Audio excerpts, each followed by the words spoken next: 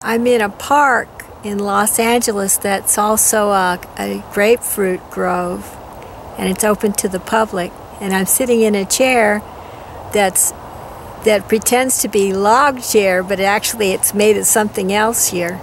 It has a rustic look.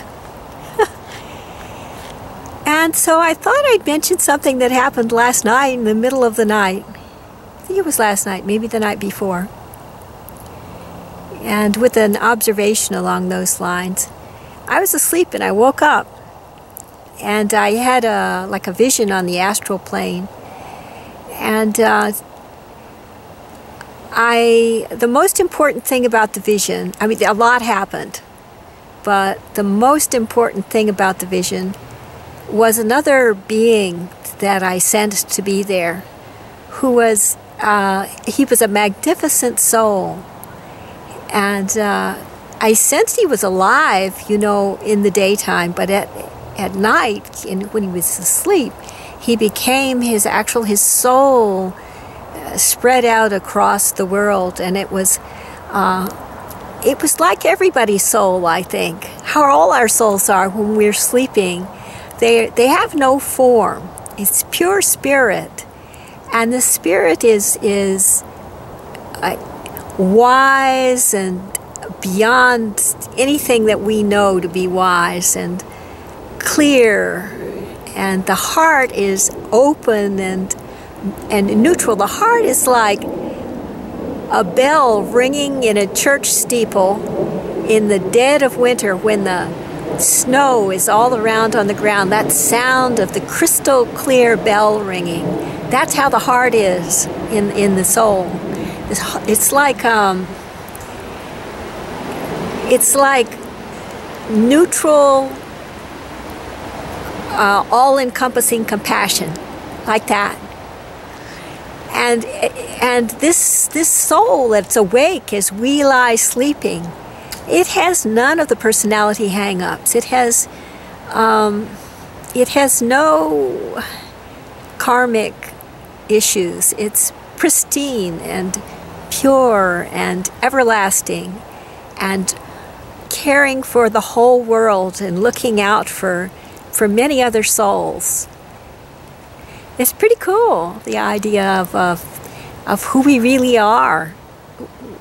And we're like that, what, 8 hours a day? 8 hours a day, we're our true soul. It's just that we don't remember when we wake up, you know?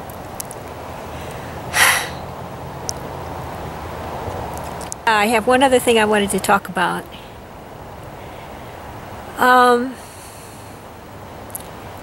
It's about coming into our true power. That's our soul power. Our truest, greatest, most magnificent soul power. You know, as we continue on this path towards ascension and into ascension, because really, into the realization of ascension, because in truth we're already there, we have obstacles to overcome. And one of those obstacles is the acquisition of what's it called? The cities, the psychic powers.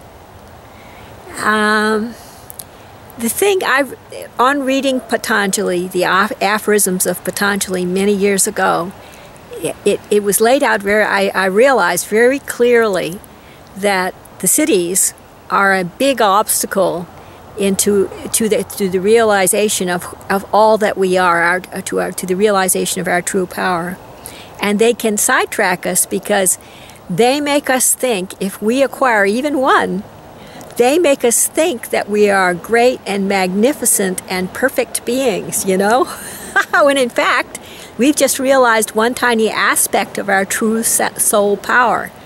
So the thing to do with cities, this is my idea, the thing to do with cities, if we come across them, if we're, I should say, unfortunate enough to come across them in our lives, is to just give them up to the divine, you know, surrender those powers to the divine.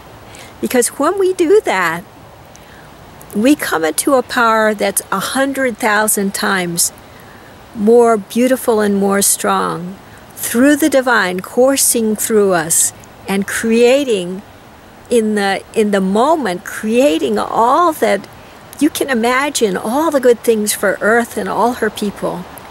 So don't get sidetracked by one little city.